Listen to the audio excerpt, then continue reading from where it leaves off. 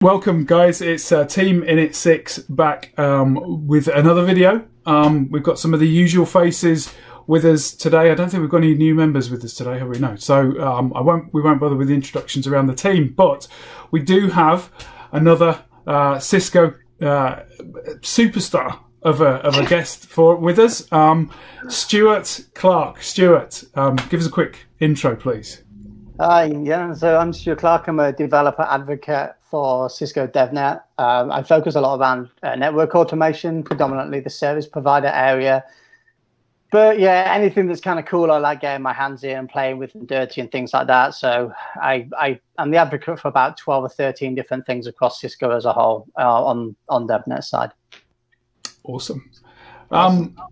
So yeah, and you're covering a lot of different areas there, Stuart, right? So yeah. Give us a bit of a flavour of some of the stuff you get involved with.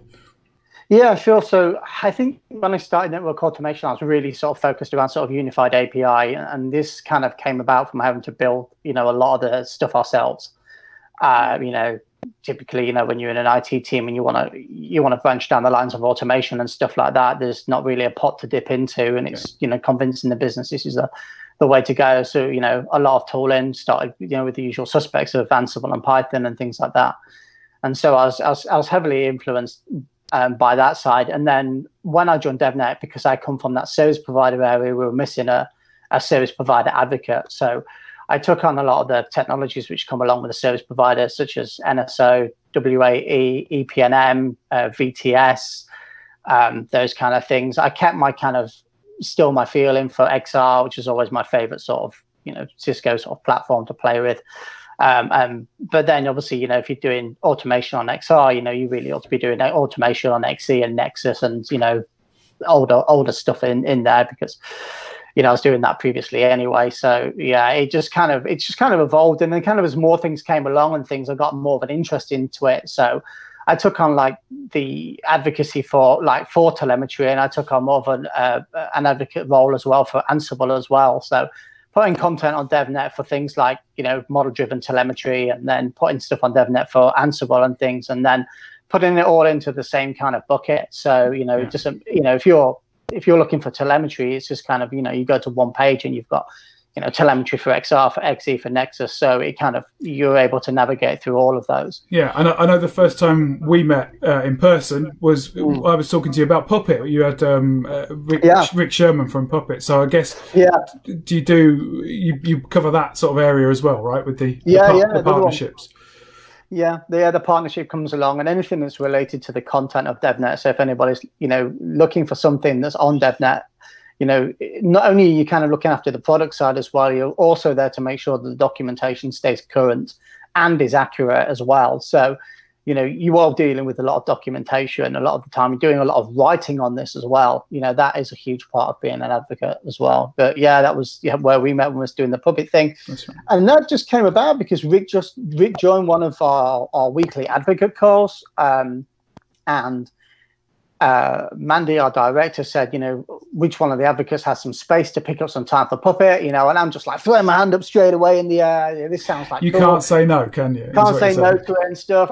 To be honest, I'd already been looking at it. I'd already been looking at it, and I've been trying to kind of figure it out. And I thought, well, this is just going to be a great opportunity to learn from Rick and learn from the people at Puppet and become more involved in this, and then sort of, build some use cases and some examples and some code around it as well. So yeah, that's how it all came about.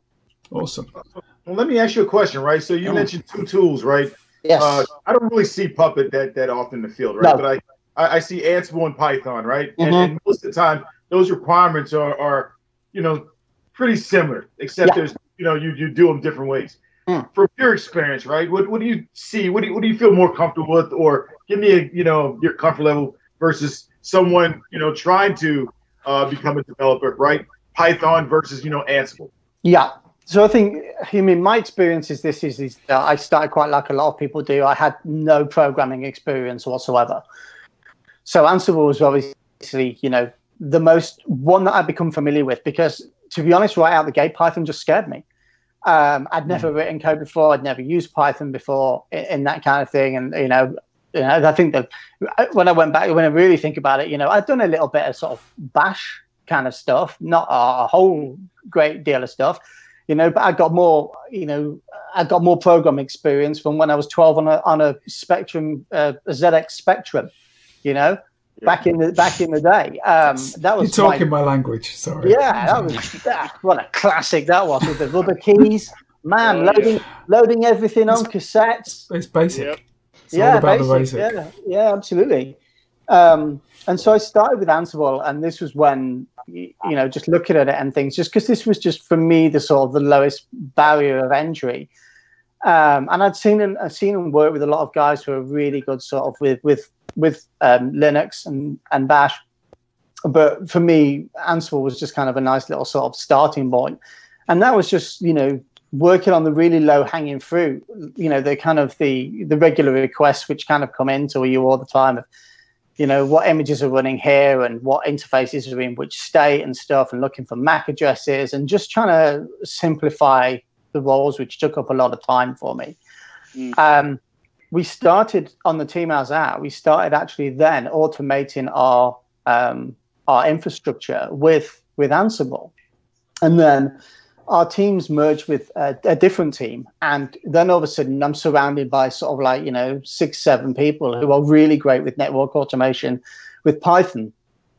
So it was kind of, the question became, do you have an interest in learning this? And I was like, well, hell yeah, I have a huge interest in learning this. And now I get to sit around the table with, 6 people who have been doing this for a number of years, and I can just absorb this like a sponge.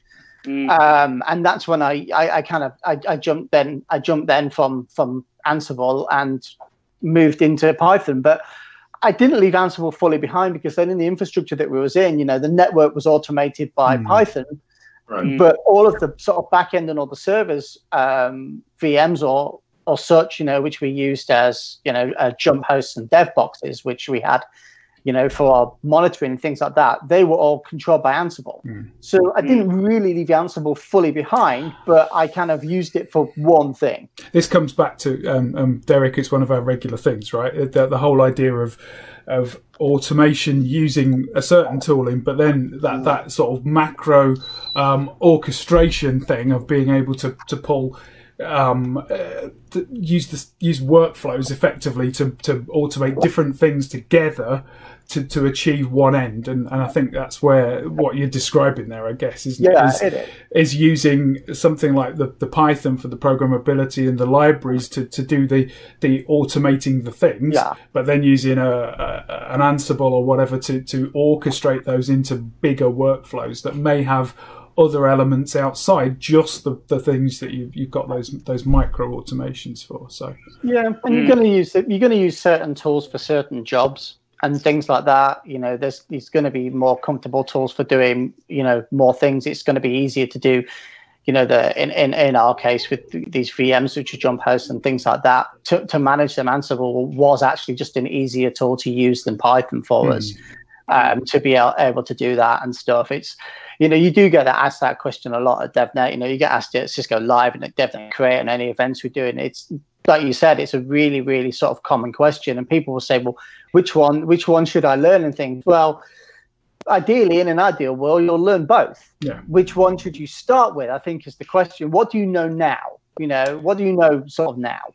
So does it comes back to that thing, I suppose, of how you start down the automation path anyway, right? Is like, well, you could say it's the walk, run, fly thing, or you can, I mean, you said it before that you started by just pulling data from a set of devices, and you found that Ansible was the appropriate way to do it. So you start there, right? Well, I personally think that Stuart is, and mind you, most people when they watch this, they think of, especially you being a developer advocate for Cisco, they think of this, superhuman guy who pretty much knows all but I think your path makes you more mortal. I mean, to be able to, this is what most people are going to end up doing, right? If it's Python or if it's Ansible, you're going to actually start with something, and then as you get more exposed into automating, you're going to pick another tool that maybe have a different outcome, or even enhance the tool that you already know. So, and I think. Go on, mate. Sorry. I was going to say, so I think you're, you know, an interesting thing earlier is you started out with implementing, and the things you automated were those kind of daily tasks that were just basic, like, you know, looking at the status of interfaces on some switches, right? Yeah. Those kinds of things, and it would save maybe 5 minutes looking at a ticket or something, right? Yeah. It's not going to be big, but over time, those little things that you learn and the nuggets, that's what translates between whatever tool you use. Yeah. Right. Yeah. And it is. And I've always been one of those people that, you know, you find in a lot of offices, you get a lot of silos between different things. And really, you know, back in the day, sort of like 5 years ago and things, you know, I was working on this big network that we built for Cisco. I think we were up to 35 sites, you know, sort of well over 700 devices and things. And it became this big, you know, monster and things. You know, everybody's been there when you run with networks, you know, you're up in the night a lot. You know, something's always going down. You can't control everything. There's no such thing as 100% uptime. You just can't foresee line cards failing and stuff like that, you know, just optics burning out, whatever. And, you know, it becomes this kind of thing where, you know, you start talking about the size of your network thing. And I saw the hours I was doing and the hours that our team are doing, you know, around the clock and things 7 days a week. And what I found peculiar is that we had this really awesome SRE team where in this team at Cisco that I used to work in. And I was joking one day about, you know, how many devices we managed and, you know, making fun of it. And the SRE manager said, well, my guys are looking after 5,000 devices.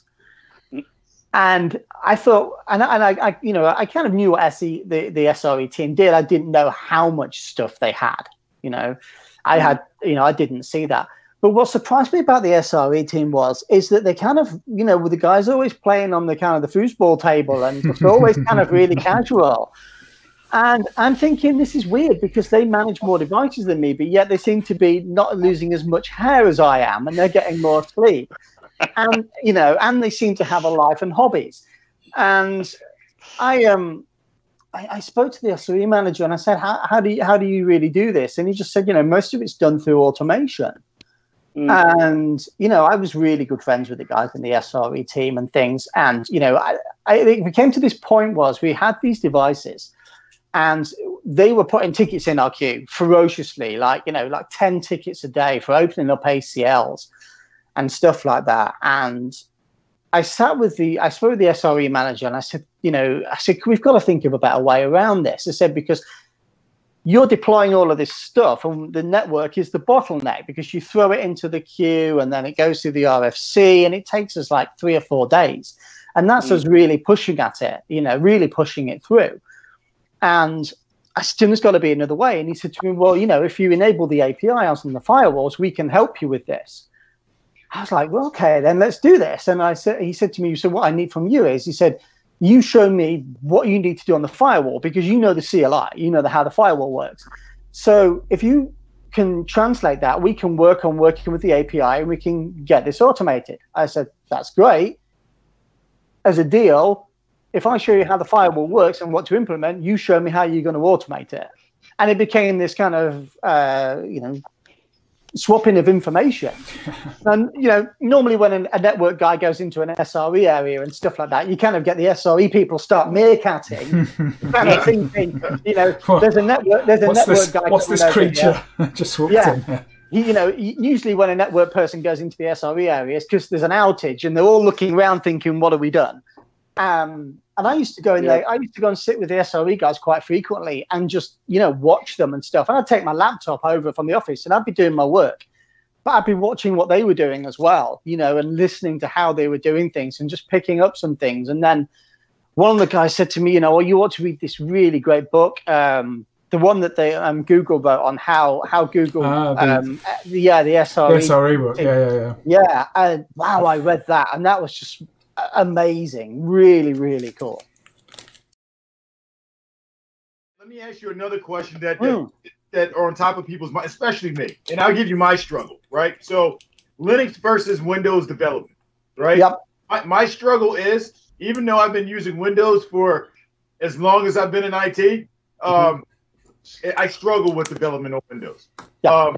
Linux. I mean, Linux and Unix have been around beginning of time. I've been, it's always, knock on wood, always been one of my tools, right? So, give me an example, because I don't know whether you started out on Linux or you started out on Windows, but yeah. Do I have to admit that on a recording that I started out on Windows? Okay, so yeah, You just did. Sorry. I did, yeah. Yeah, so okay. No, it's odd. Now it's out. Now, oh man, someone's going to make that into a GIF as well, aren't they? Yeah, a little caption underneath it. Stuart says. Stuart says, yeah, he started out with Windows. You're right. I started out on Windows. I mean, I'd had Windows at home, and businesses I'd worked in before I got into IT, the computers they had in the businesses were all Windows, so I was familiar with that. And then I went to work at this. My first job was at a service provider on a NOC, and that was just Windows, machines and stuff. You just kind of sat down, and there was a machine just there, and that was your place, your seat. It was your kind of stuff. And so then I moved into. After I left there, I went in and worked for a company that managed local government resources and things like schools, fire stations, anything, municipal services, that kind of stuff. And they only allowed Windows machines. You wasn't allowed a Linux machine on the network. Everything was Windows. But it wasn't until I left there that I went to work at a service provider, and I sat down in the service provider, and the three guys, which were sort of like the network developers as such, they were all Debian guys. And I saw what they were doing. And I think the first thing that I saw, and I got no experience with Linux. I knew what it was about, but I'd never really used it. I'd read about it, and it was one of those things I wanted to learn. And I was sat down with one of the guys, and I was learning from him and stuff as I started there. And he showed me MTR. And I looked at it and thought, wow, this is great. MTR is sort of like, so I went back to my desk and sort of like, that's not on Windows. And like I said, they were really great with Debian and Linux and stuff. And they were doing a lot of automation with that kind of stuff. And that's when it kind of sparked my interest. And I started to, that's when I started to learn about it and things like that. And, I just put a VM on my machine and just, downloaded, I think, Mint or something like that. And then I put it on my home machine and then just started dabbling around. And I, bought Linux for Dummies, learn Linux in 24 hours kind of thing and stuff like that. And just, started consuming a bit of it just to get the kind of the grips of moving around the command line, and started doing a lot more things in the shell rather than just, in Windows per se. I was going to say, so the answer there is what the tooling is more is easier to use or whatever in Linux. Therefore, the right answer, I suppose, and this is like, if you follow the MP Desi course and all the rest of it, it does push you down that path, I suppose, of learn Linux, absolutely. Use Linux, right? Yeah, it does. And most of the basic introduction courses, that I've seen and things, they kind of say, you should have a bit of a familiarity of Linux or Bash or something moving around and things like that. And certainly then when I started doing a lot more sort of, things with GitHub and things like that, I found it a lot easier to learn that. I watched, and helped some other people who came in from Windows again and stuff like that, and then watch them kind of learning GitHub and things like that and maneuvering around the command line. And it to be fair, actually really helped me. I'm really glad I learned that, that kind of side of it before I started using GitHub, because it just made it that much easier for me to learn. Speaking of the learning process, Stuart, when you started to learn Python, how did you? What was your learning process look like? Did you start with project directly, or did you start to learning about data structure, about semantics of Python, etc.? What did you? How was? No, I went down the brute force learning. I really did. I went straight in with using Napalm Napalm library pretty much straight away. That was what our team was using at the time. So I pretty much picked up straight away with Napalm and started just doing network automation with that. I did a course internally with Cisco. Cisco runs a lot of internal courses for its employees, and I bought some books and things like that. So at the same time as I was actually deploying on the live production network with Napalm, I was actually learning it from the books as well. So I was just kind of carrying a book around with me and learning from it as well. So I kind of went in very hands-on before I started learning the theory. So I got a portion into it and then kind of started getting a bit stuck and thought, okay, I'm going to have to go back now and actually just start reading the books and actually start learning, how this works and why it works like it works. Because I found I got to a certain point and I couldn't brute force learn anymore. I couldn't brute force learn anymore. The other thing as well is, and I don't know about yourselves on the call, is that once I got into Python, it wasn't just because I enjoyed doing network automation with it. I actually wanted to find out more about the language as well, and became more curious about the language and actually learn the language of Python, not just to, not like learning French and just being able to order a beer. I wanted to be able to have a whole dialect. Yeah. But the point there is that it is that much more than just automation, right? It's a programming language in itself. Once you've got that information out of your network, or you want to generate the information to put into your network, you've got the tools to do that and to take information from other sources and do more with it. That's kind of the point, I think, is that you're able to do that because programmatically you've got a full-blown programming language to go at. So as well as that, and what I wanted to do was I started reading a bit more about it and stuff, and I started to read about how good code should actually be structured as well, and that became kind of really important to me then. Thinking about things like Pepe and the actual writing good code, that became really important to me. And that's one of the aspects that I think that people need to know, right? Because we're coming from a networking background, we tend to brute force pretty much everything, right? Yeah. And I think the fact that you want to write better code and actually, try to learn how to, write better code, I think that's an aspect that everybody should really, pay attention to. So, sorry.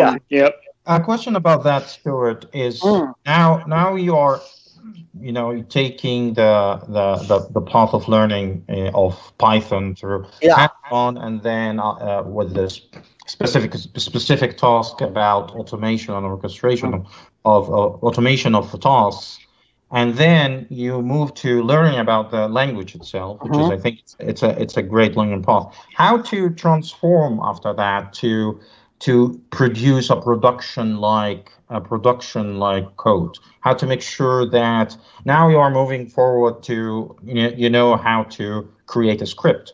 Now you want to transform, and I think this is a skill set by itself, is to make sure that you write a clean code, a scalable code, and also you are able to be integrated to the whole ecosystem of DevOps. So what do you think? How did you reach that level of I think it's just a case of really kind of leveling it up. You start with these kind of nifty little things that you build yourself to make your life easier. And then, you want to actually put something out there which is a bit more robust, which other people are going to be able to use. I was just going to say, so when you say put stuff out there, you're talking now about nice advert, by the way, about publishing your code, right, and sharing it, right? Yeah, I'm more talking in this sense of when I said sharing, I kind of meant I wanted to share the code internally with other people on my team, because I wasn't the only ones being said, hey, there's 200 Nexus switches out there. What image are we running on them? If I built, a piece of code about that, I want to be able to share it with my team, say, hey, you can run this and it's going to do this. And we used to have like a day of the week, 1 day a week, where we used to, have Automation Friday, where we're able to, what we're meant to do is kind of really not work on anything, except for building something which we can share with the team, and it gets put into our sort of team's GitHub. But then I started sharing this, the snippets of code not only with my team, but other people, like a security architect who wants to know, what's running on the ASA and things like that. Mm-hmm. And then I started sharing the code with my manager to be able to run. So it kind of got, stirred around internally and things like that for the people to use. So I guess now what you're talking about obviously is things like automation exchange and code exchange on the DevNet platform and being able to push stuff into there. You want to be able to be sure that whatever you put there is reusable by other people and so on and so forth. And that's where that same ethos of learning how to approach it comes in, right? Yeah, putting those kind of things on there. But then when you kind of get the buy-in from the company to say, this automation looks really good, and you've kind of gone through that whole sort of proof of concept, and you're building it up, and you kind of really start again when you turn that onto your production. You look at your entire production environment to say, right, I need to pick the low-hanging fruit, which is the request, which is coming to us a lot. And we had big BGP peerings. We're peering at pretty much every major IX, and that's a full-time job, adding BGPs, increasing, your limits, changing passwords and things like that. Then a company writes to you like Apple does, and they say, we're changing our AS. And so then you have to go, you're peering with Apple in 30 locations.